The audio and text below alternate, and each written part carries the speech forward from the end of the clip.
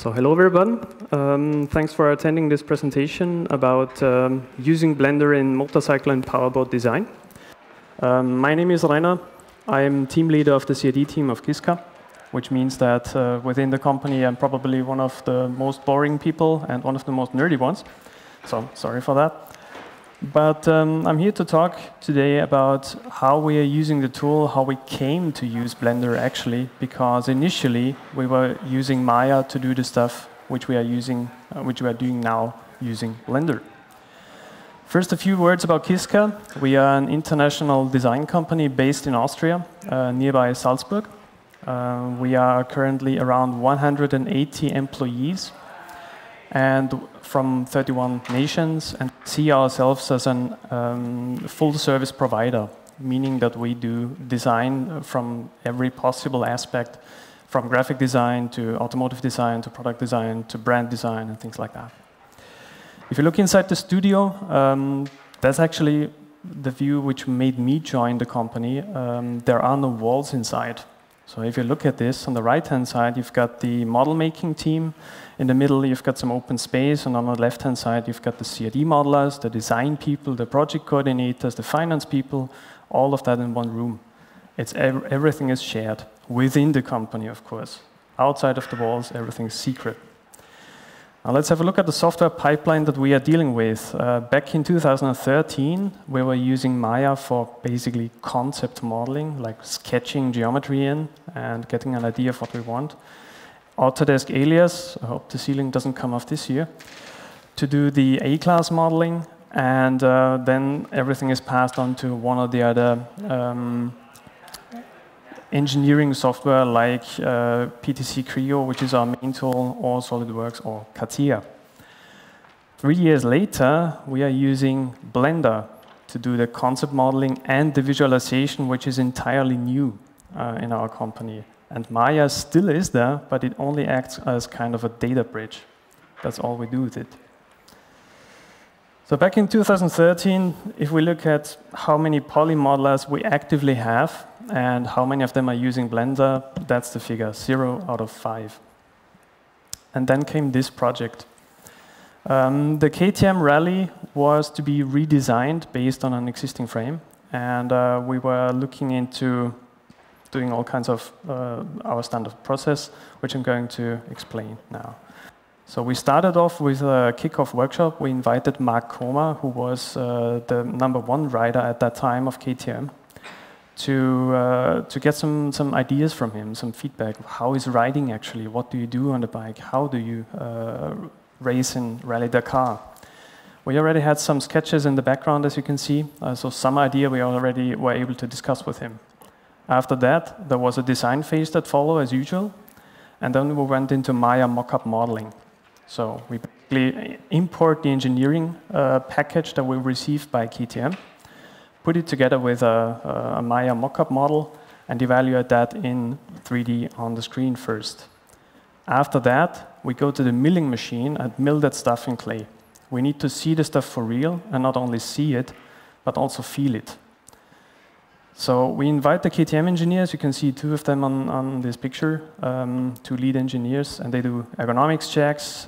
They do evaluations of tank volume with the data that we've sent them, see if they can fit regulations, engineering concepts are thought out, and they also check the visibility of the instrument. So we put some basic stuff just as blocks inside to see if we are on the right track. And the main question, as I said before, how does the bike feel like? This you cannot evaluate in 3D. While that happened, we found out that there could be potentially an issue with the windscreen in terms of aerodynamics. So we had, let's say, a plan how to fix this. And the plan was to 3D scan the geometry of the clay, which was currently worked on, retopologize the windshield, retopologize a 3D scanned rider, which KTM provided to us, put him on the bike in various positions, then involve a CFD calculation specialist, so for computational fluid dynamics, wind tunnel simulation basically, to get an idea of what the current status is, alter the shape in CAD, and then rerun the CFD calculation with that until it's fine. And then came the most important step, print it out and test it for real. if this works or not. So I fired up Maya and I got this. I knew that I had 5 licenses in the company, and I had no idea why this would happen to me. And I went to the IT and they told me, listen, mate, there are 6 users. One of them in product design started and I didn't know about it. So I went to him, talked to him, and he told me, listen, mate, I'm working on a client project, I have a tight deadline, I cannot close it. And then I thought, well, I was watching this DVD from that strange guy over Christmas. Let's give it a shot. And that's when we started with Blender. So what you can see here is the 3D package imported to Blender, plus the 3D scan. Retopologizing that is easy. As you know, polymodeling fast and rather efficient. Put that on the bike. Rigged it for some basic simulations of like how far do we put the fender in, does it crash anywhere, do we have collisions? And then also retopologize a rider and do a very, very basic rig for that one. The idea of that is to put this guy in the CFD calculation and also test him. Because the worst thing in terms of aerodynamics on a bike is the one riding it. It's not the bike. So this kind of stuff we fed into a simulation, and that's what KTM came back with. So what you can see here in terms of colors is the wind speed, which they calculated, and you can see that up on this area, that was our main issue. We also had an area on the hand grip bar, but that was not so critical. But we were feeling that too much of the helmet of the rider was exposed to wind. And that could be an issue because there are really high forces imposing into that. Now, I cannot show the final result because that is secret. But in the end, we found a solution to do that, brought that back into Alias and started the A-class resurfacing, which you see here on the screen. And the result of that, after engineering the parts, putting it together, testing it, building it for real, was that Mark Koma won the Dakar twice in a row with this bike. Another example of using Blender was when we did the first Husqvarna show bike.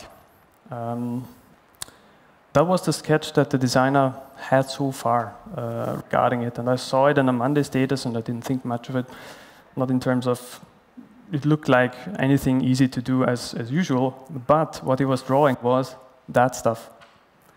And I thought it was just a 2D graphics printed on it, but no. He wanted this as a 3D embossed thing, which he gave me as a briefing.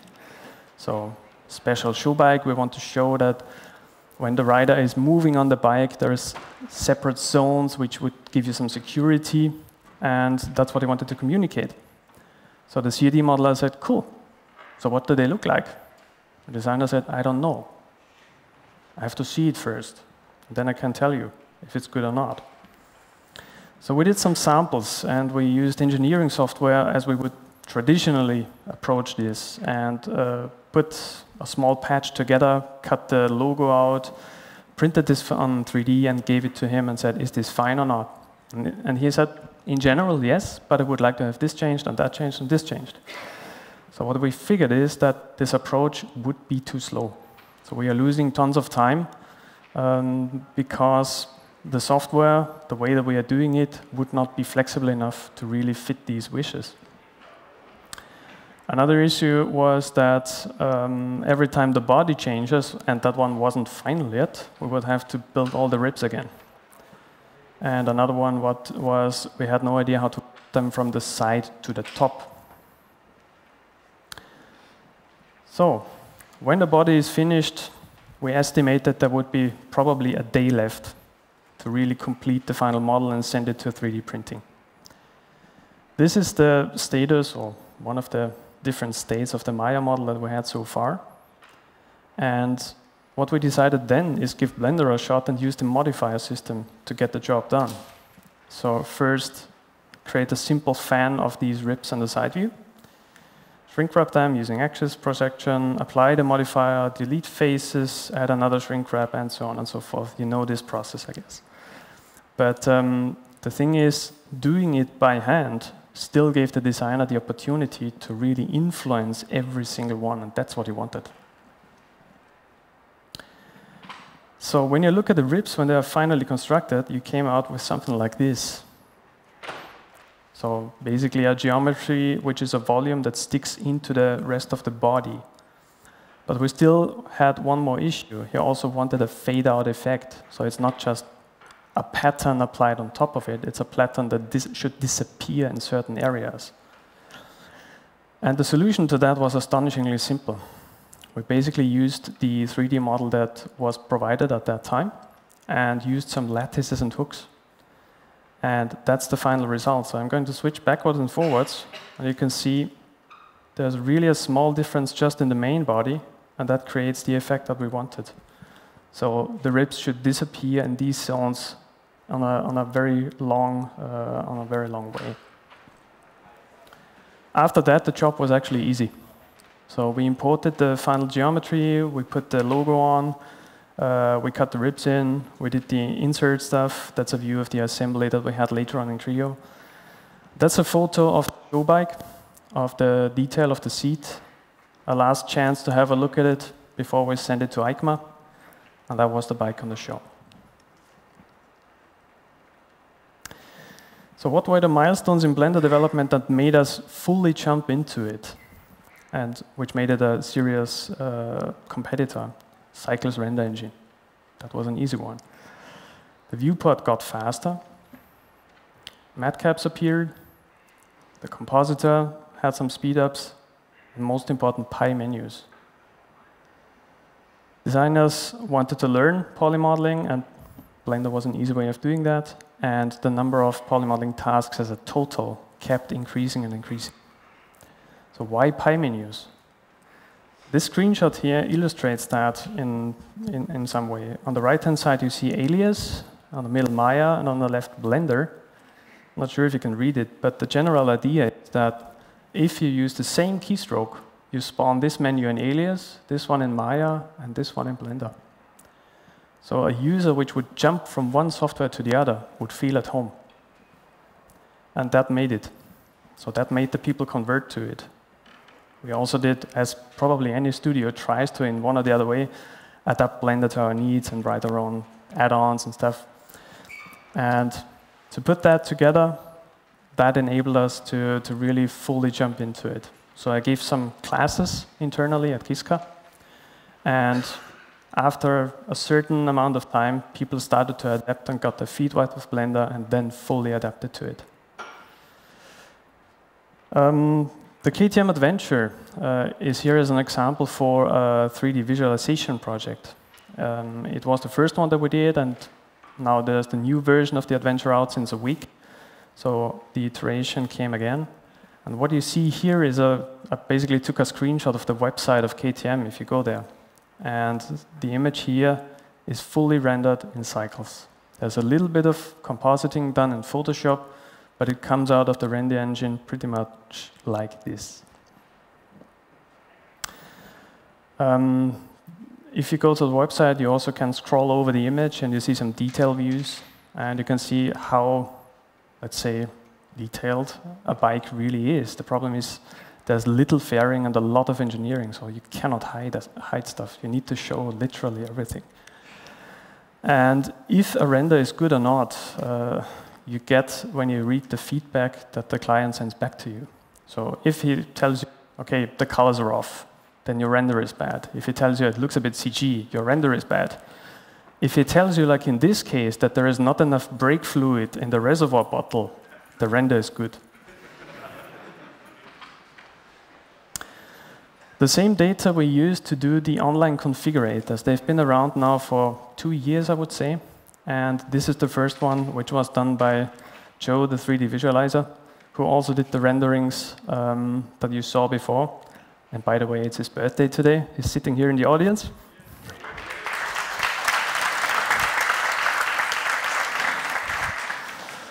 So that really was a game changer for us. Now to the boat stuff. In this example that I showed today, we merely used the Cycles render engine to show what the different stages of the design was. In other boat projects, we also used it for modeling in the same process as you have seen before.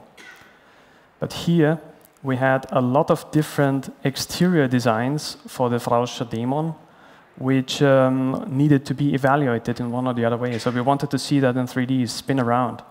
And poly modeling is perfect for this. So you can just spin around in a very short amount of time. You have the exterior knocked in and can start to shape and change detail. And that's really the flexibility it offers. It's like sketching in 3D to some extent. So we did a comparison of the different versions. And that's already a render of the chosen design, also done in cycles, presented to the client like this. Some detail on the deck started to appear, started to be finalized. Then it was brought to Alias again, this procedure you've heard already. And then we re-imported the Alias geometry to Blender to do nice renderings. And we did this one. The resolution which is printed here is not a mistake. The purpose of this was to plot it out in full scale and stick it on the studio wall. This boat is 14.2 meters long. And to have a decent view on it, we needed to render it in that resolution. And it came out in less than 2 hours. That was a really amazing performance that we saw there. So another view on the same thing. You can see it starts to get really detailed. The hinges are on and all that stuff. On this project, we also did the construction work. So we also engineered the molds, which would be sent to the supplier to mill the thing. And then we had a call from a newspaper. They wanted to visit us and write about this boat and the design of it. And at the same time, the Live Linter came up with the spherical stereo patch. And that was just a perfect way or a perfect example to show them what it looks like inside the boat, because it hasn't been built at that time yet. It was in the middle of the construction. So we rendered a VR stereoscopic image and gave them an Oculus Rift and had a look. And it was really amazing for them to see this experience. That's a few shots of the building site. The lead engineer of Rauscher is checking the mold and checking what he got from the milling company. And most of it, I like the image on the right, it really shows the size of this object.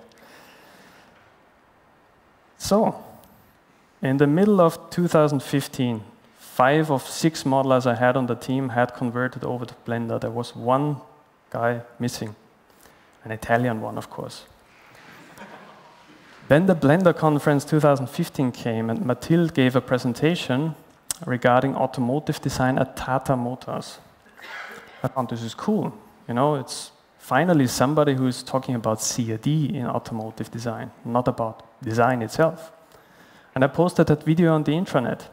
The next day when I came in, we had this. That's the status of today. So currently more than 10 Blender users, that includes the designers. And I have another 15 on the watch list who want to convert to it. So it really starts to pick up. Some personal stories that I collected on the way before I came here. So very easy to nail down design, evaluate proportion. The modifier system was mentioned more than one time, because it really helps you.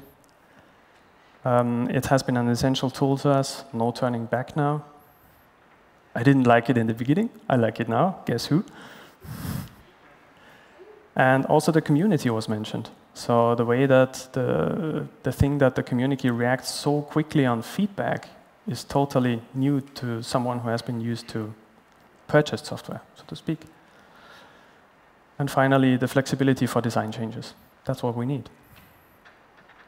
Now, I also have a wish list with me, of course. Would be too boring without. The main thing actually goes back to the first slide that I showed you about the pipeline. Maya is still the data bridge. And we would like to change that. So I've linked a presentation, which is basically, it was a university student writing in his master thesis about subdivision surfaces and the linkage to NURBS. Maybe it helps one or the other to find a solution to convert polygon data over to real NURBS surfaces, because that's what we do, that's what we need.